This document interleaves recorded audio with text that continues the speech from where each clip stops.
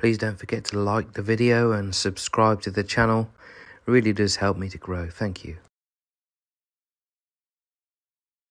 This is St Leonards Church at Ribbesford near Bewdley. I love local history and beautiful architecture. I'm not an expert in either field, to be honest. I'm just a kind of keen amateur historian and someone who's just appreciates architecture. I couldn't tell you about the different types of architecture and the different constructions and all that kind of thing, but I'm just interested in beautiful buildings and local history, really. I'm not particularly religious either, not in the sense that I belong to a particular faith or anything like that. But this place is truly magnificent. It's so incredibly peaceful, and I defy anyone who visits here to not feel that sense of peace and tranquility. I think no matter what particular set of beliefs you do or don't align yourself with, this is a perfect spot for a bit of reflection, really, and it was absolutely stunning. It was so peaceful, apart from a guy who was obviously doing a bit of groundswork with a leaf blower.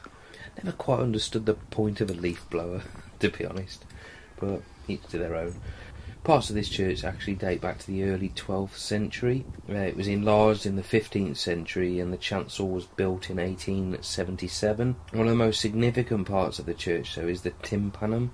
I've got a bit of an account of the story behind this tympanum, which actually was very kindly sent to me by a friend of mine, Andy Pye, and it's from an account by somebody called George E. Roberts, and it was written in September 1853, and it's from an account called A Walk Round Kidderminster with Notes by the Way. So I'm just going to read you what he says about this tympanum. He doesn't call it a tympanum, he calls it a lintel, and it says, a mysterious carving situate upon the fan-shaped lintel of the northern door, and known as John of Horsehill, and thereon hangeth a tale, which is briefly as followeth. John of Horsehill was a mighty hunter, flourishing soon after the conquest. The carving is said to represent a celebrated shot he performed. Hunting one day near the Severn, the legend declareth that he started a fine stag, which took in the direction of the river. Fearing to lose it, he discharged an arrow, which piercing the animal continued its flight, and struck a salmon which had, as is customary with those fish, leaped from the surface of the water,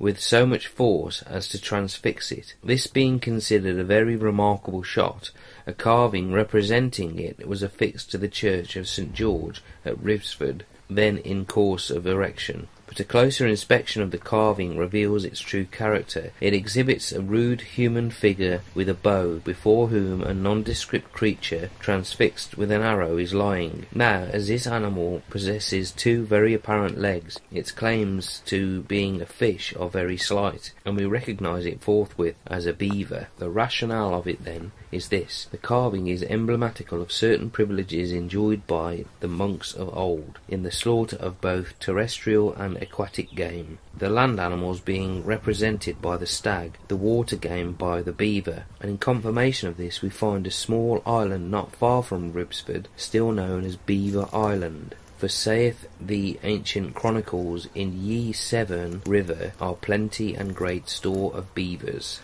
I think that's a fantastic account, really interesting.